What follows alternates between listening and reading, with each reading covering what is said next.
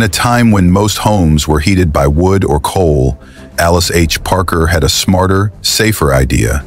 In 1919, she patented a gas-powered central heating system with individually controlled air ducts, something revolutionary for its time. Her design laid the groundwork for modern HVAC systems, allowing buildings to be heated more efficiently and safely. As a black woman in the early 20th century, she faced massive barriers but still brought warmth to the world. Her invention wasn't just about comfort, it was about survival in cold winters. Every warm room, every thermostat you adjust, carries her legacy.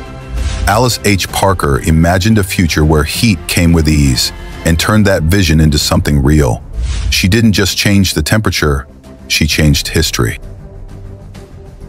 Repost and help us share our history.